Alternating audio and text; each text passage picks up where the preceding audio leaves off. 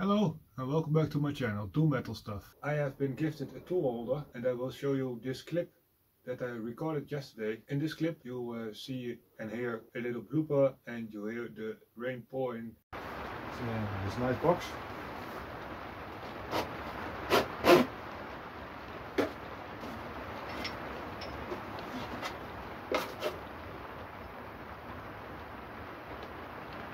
Ooh, it's a tool holder. So let's put this together. This piece must be going like this. Ooh, there's rain.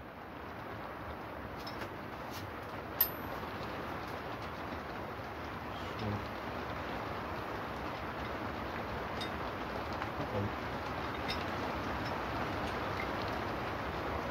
and the rain is starting to pour as welcome to Holland, where the sun shines and the rain drops. Today I'm going to show you a tool that I have been given, and it's this big one. This is this is Armstrong lookalike, I believe. I don't know the maker of this one, but I will show you. I will show you the indents, the stamps in here, in this little clip. But this is not made by Armstrong. This is made by AEE Mark. There are some, I don't know if you can see this, those marks.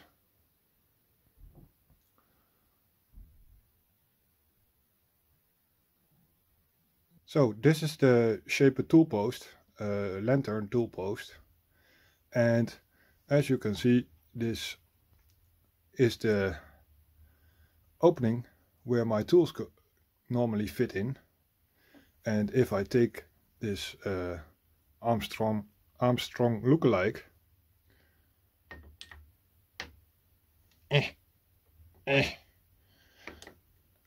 it's not gonna fit. So problem number one. Let's take this piece out and see what I've done to investigate how I'm gonna make this thing fit in my little shaper. Let's take a look at this. First I have to take this one out. My AI Germany wrench.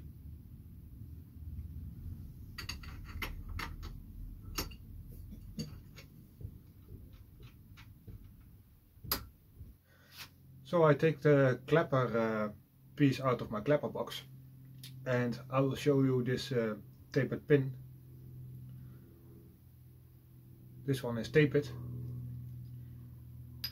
It will go in like this, the correct way, and it will not go any farther in like this because it's tapered. Now I have measured outside the bits and thingies, and that's doable.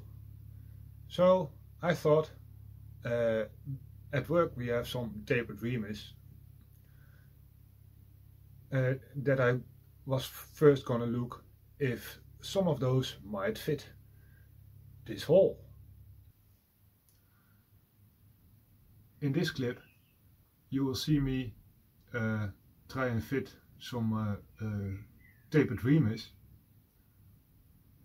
You saw the little clip of two reamers that I have lying on the table there. They didn't fit. I believe I have found like 10 of those in the neighborhood of this size, but somewhere in the length of time the ISO standards are completely different to the standards of nowadays, so there ain't no reamer for this. I will show you the first drawing that I have made in this little clip, and you see and you see the hole is drawn in and the outline of the clapping bit is in there. So next up, how to get something like this into a new piece. So the idea was, I'm gonna make a straight hole through my clapper bit, and I will show you in this piece that I've tested on. This is a 18mm reamed hole with a normal standard reamer, and I'm gonna make a bushing that fits in here with this taper in there. And I did that on the CNC lathe machine. Here's this bushing I made. This side is the small side and this one is the big side. I have made this a little bit oversized, as you can see, so I can adjust for the correct placement. And I will show you my two other ideas of how to fix my Armstrong lookalike. In this next clip is the first clip with 4 studs in there and a normal clamping plate at the front, something like the keyway machines have. But then one day later I come up with this idea.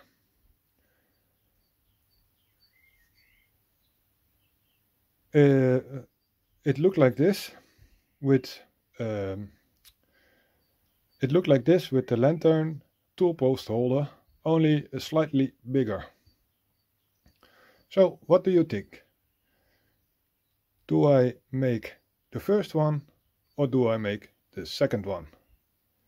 I will make a poll on my YouTube channel where you can choose one or the other. So the second one with the lantern tool post holders. First one I have made with a little hardened pin in here with 36 little holes in the back plate of the lantern tool post. In the other I made the same pin in here, but then I made 18 holes at 10 degrees and 18 holes at the other side at 5 degrees difference from the first row of holes. Is it a row? No, it's not a row. You will see this in this clip. So this bushing thing that I made with this small hole on this side and a big hole on this side will fit without of play, as you can see. So that went good.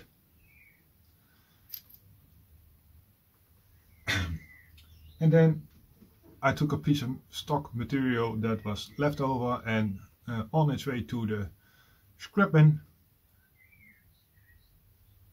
and I thought it was 61mm wide, but it isn't. So there I go wrong, because this needs to be 60 and this is not big enough. What I did was I put it in the mill and I milled this piece of round and I make this big hole in there. This fits, as you can see. I will not push it any farther because then it's stuck and I need this one, but I need to replace this one. but ow. So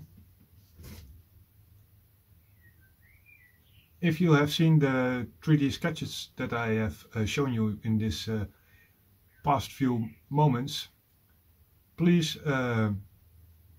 please comment on this video or in the poll which one you like most to see created by me. So when the poll is done in a few days, I will start and create this thing that I want for my copy of an Armstrong tool holder, and I hope you will enjoy to see the making of it.